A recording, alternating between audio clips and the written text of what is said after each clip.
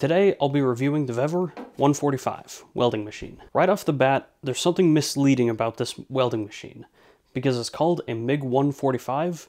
MIG stands for metal inert gas. And the reason that's misleading is because there is no gas hookup on this machine. You can't use MIG wire with this machine because it requires gas. It requires CO2 or argon gas, and there's no place to hook this machine up for gas. So you can only use flux-core with this machine. This is about a $160 machine, so if you have a budget of $200, this is in your price range. In the manual, this machine talks about being able to run MIG, stick, and TIG welding. TIG welding you can't do with this machine because it doesn't have hookups for gas like we talked about, so right out of the box this is only capable to do flux-core welding. This lead's kind of interesting in the way that you take the nozzle off, because it's not threaded and you don't just push it on. It has a spring that kind of acts like a seal in there, and so you just give it a twist and it kind of pushes itself off.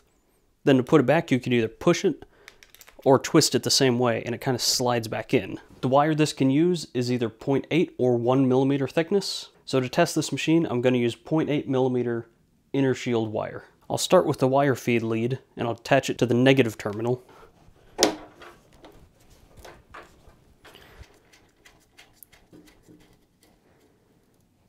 And we attach the ground to the positive terminal. We got the leads all hooked up, now it's time to add the wire. So to put the spool on, you just have to untwist this wing nut.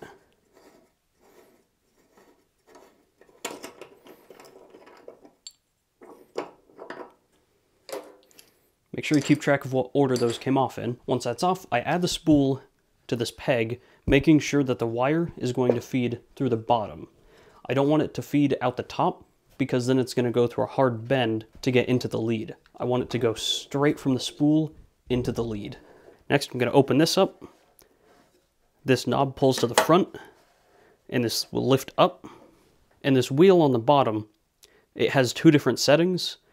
On the right, it has a 0.8 setting, which is what we're going to use for this wire. But if you're using 1 millimeter wire, you would flip this around to the other side, so we can get the proper grip on the wire to feed. So now I'm going to carefully cut the wire from where it's hanging out here and push it through this spot right here. Then just push it through that until it comes out where those rollers are.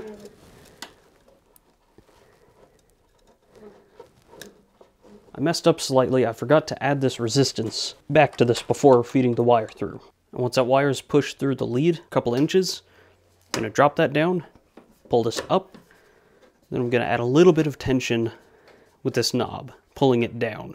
I'm going to make sure the setting up front is set to MIG because it's going to feed the wire only on MIG mode. And at the tip of the torch, you just want to untwist this contact tip at the front, then just pull the trigger until wire comes out the front.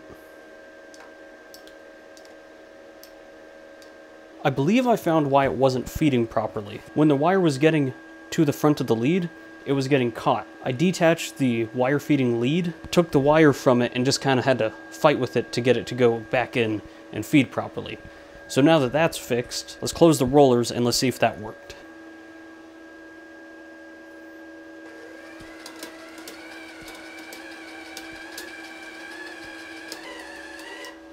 Now that it's come out the front, I'm going to reattach the contact tip and put the cup back on. So to start, I'm going to be welding some 3/16 plate, and I'm having both of the settings straight in the vertical position. And it ends up being 17.2 volts and 90 amps. I'll leave a link in the top right corner for the technique I'm going to use to weld this. It's the exact same technique I used for the Harbor Freight welder I have.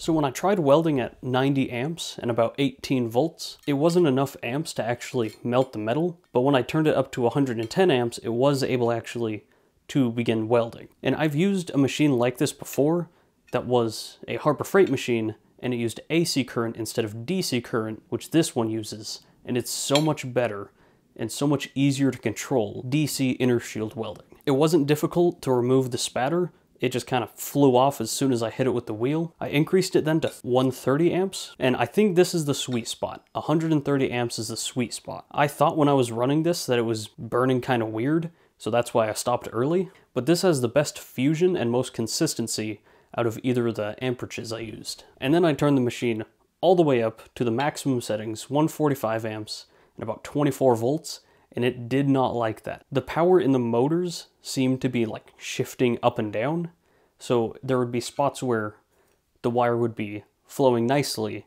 and then other spots where the wire would be like tapping out of the machine. I think because the motors weren't pushing the wire at a consistent rate. Another problem I saw with this welder was that when I pulled the trigger, it would slowly just creep out wire, just barely moving at all, and then it would start going the speed I set it to. So I think that's the biggest weakness with this welder, is the power behind the rollers. This welder would easily be one of the best inner shield welders for under $120 if those motors were better. If you just have simple projects you're using, this is a good welding machine for that. But I think the control you have up at the front, being able to finely tune the amperage and voltage, that is something you're not going to find in a welding machine at this price point. When the machine is on, the fans that pull air from the back and push out the front, they're powerful. I could feel it from about a foot in front of the machine.